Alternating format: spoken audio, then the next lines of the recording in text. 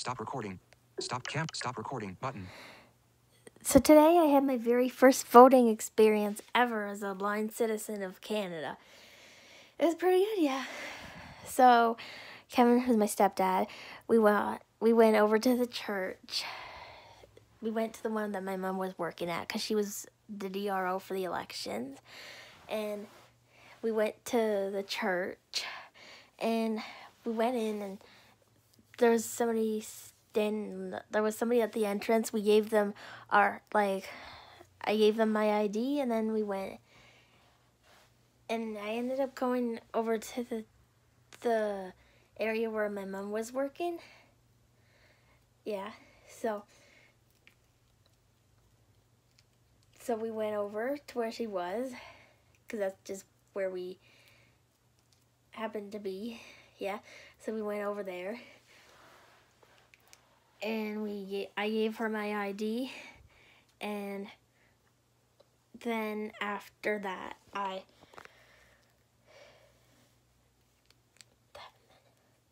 she's like, do you have a voter's card, ma'am? And I'm like, no, I don't have a voter's card. And she gave me this form to sign. She's like, would you like English or French? I'm like, I'd like it in English, please. So then she gave me the form and she read me the declaration, because I had to take a oath, and I had to say that I agree to it. I thought I was gonna have to put my hand on a Bible or kneel down or all that crazy stuff. It's because I didn't know. I had never voted before. If you've never voted before, sometimes I'm the kind of person that has these crazy conclusions, but I didn't have to do, thank God I didn't have to do none of that crazy stuff. Yeah.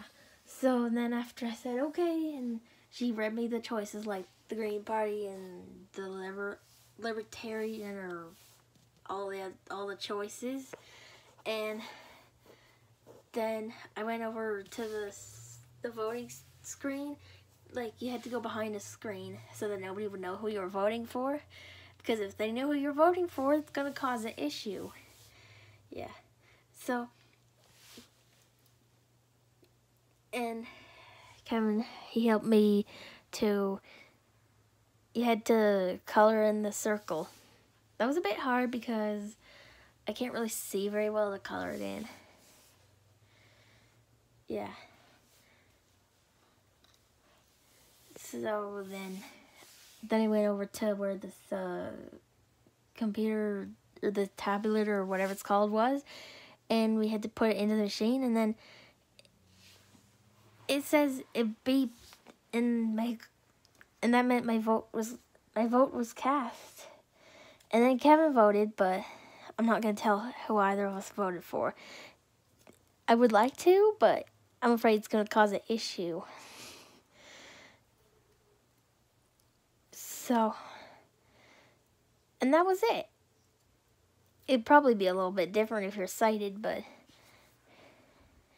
if you're ever anxious to vote because you don't know what to expect, if you're ever nervous, don't be, because it's not that hard. It's pretty easy. Yeah, and Mom would call me by my last name and all that. That's something I was a little bit weirded out about. Yeah, I was like, okay, it's like the military or something else. I don't know. I was just a bit weirded out about that. But she had to call me by my last name. She has to call by last names. I might not like it, but elections are only every 4 years. And and it's not that bad being called by your last name. I prefer to be called by my first name, though. But she just had to do that because it was a professional thing. It just made me a little bit weirded out, though. But it was pretty easy. It's not that hard. It's not as hard and not as somber as I think it is. It's not as intimidating and a little bit as it is. It's pretty easy. Well, the next time I vote, now I'll know what to expect. I just thought that you'd like to hear about my first voting experience. I would have liked to be able to have videoed it, but I couldn't really do that because you can't really take video. So I just thought I'd just tell you all about it. Hope you enjoyed. Bye. Camera choose stop recording button.